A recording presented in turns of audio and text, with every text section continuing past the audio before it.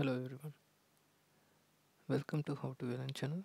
In this exercise, we are going to see the steps involved in performing a cold backup of a snapshot standby DB using Arman.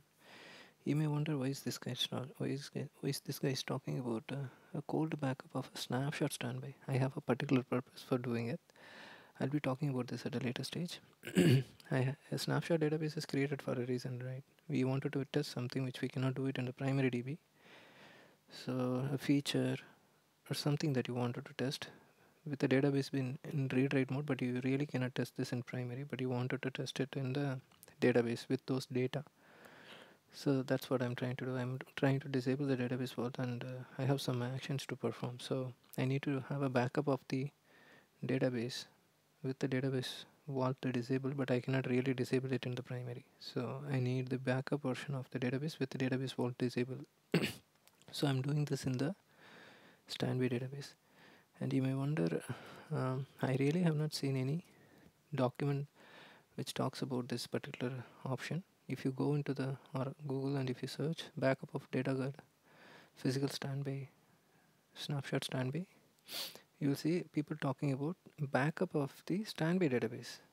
So that's no concern, but none talks about a snapshot standby. Okay, so the steps involved really are verify the DB is in snapshot standby mode, and if it is in the intended state, which is having the database vault in disabled state, and if it is in mount state, then perform the backup. And just a caution notice, ensure you have TDE and other setting already secured. TDE taken care in case you have one. So I faced an issue, so that's the reason I'm saying. Okay, otherwise you cannot perform the backup. The DB backup will fail with TDE not open. Alright, this is the environment we wanted to perform the this is the DB on which we want to perform the backup. Environment settings are okay. Let's see what state the database is in and recovery status.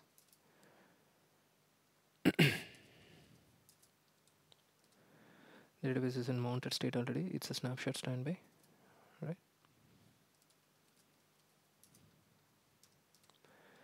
Okay, it looks good. No MRP process. It's expected. So,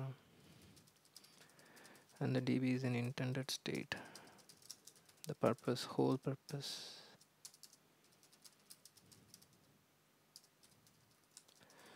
of this exercise is to have a version of the DB without this fault. Yeah, false, no problem. So now let's move on. It's verified DB is already in mount state. Let's kick off the backup. I told you about the encryption wallet, right? So I'll just show you.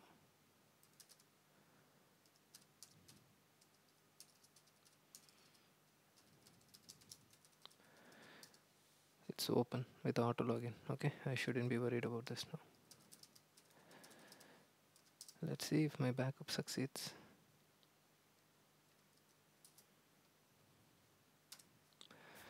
It's kicked off, and whether it is able to back up my control file is what I am wondering. I have this path already created, so I have no issues.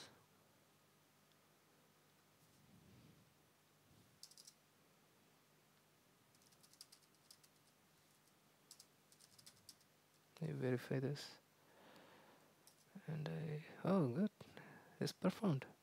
Nice, this is what I was looking to. Let's see if we have all the necessary backup pieces secured.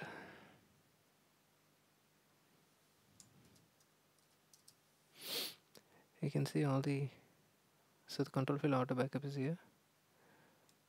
So this is RK logs, this is flashback log, this is control file auto backup, this is the DB backup. I'm happy I got the backups. So that's the main objective of this. Let me check if there are any alerts in the database alert log when we tried performing this backup. We didn't see anything.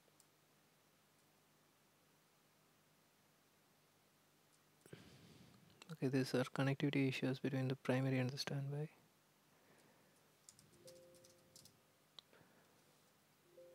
Alright, so this is looking good. I'll Okay, so the objective of this exercise is achieved, guys. Thanks for staying with me, and if you like this video, give me a thumbs up and subscribe to How to Learn channel for more videos. Thank you.